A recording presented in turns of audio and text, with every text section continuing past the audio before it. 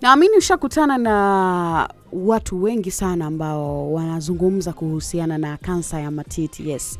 Kansa ni ugonjwa hatari sana na unatakiwa uhai mapema sana kuanza dawa, kuanza kutibiwa. Naamini ushakutana na wagonjwa wa namna hiyo. Sasa kuna huyo mtangazaji maarufu sana wa CNN anaitwa Sarah Sidna. Yeye pia aliweka wazi wakati akiwa kwenye matangazo ya moja kwa moja, aliweka wazi kwamba amepatikana na saratani ya matiti na iko kwenye hatua ya 3. Sasa imagine ametoka kwenye hatua ya kwanza, ajui hatua ya pili mpaka amefikia hatua ya 3, na ametuma ujumbe akitaka wanawake wote kwenda kufanya tunasemaga vipimo kwa ajili ya kujua hiyo kama alishapata saratani ya matiti au la, ile aanze matibabu mapema. Anasema wafanye hiyo vipimo kila mwaka kwa ajili ya kufuatilia kama wana hiyo saratani ya matiti.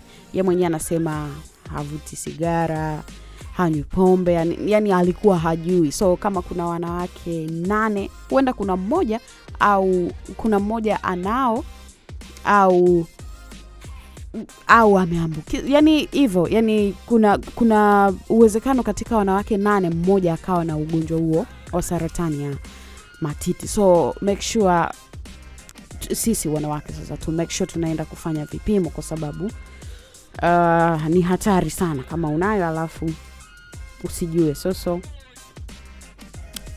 that's bad.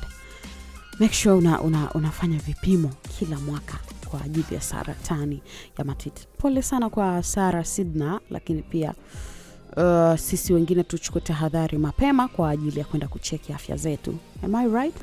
Yeah. As we end our broadcast today, I have a personal note that I would like to share with you. I want to start by doing this and asking you a big favor. Just take a second to recall the names of 8 women who you love and know in your life. Just 8. Count them on your fingers. Statistically, one of them will get or have breast cancer.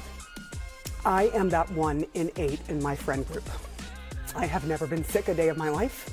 I don't smoke. I rarely drink. Breast cancer does not run in my family. And yet here I am with stage 3 breast cancer.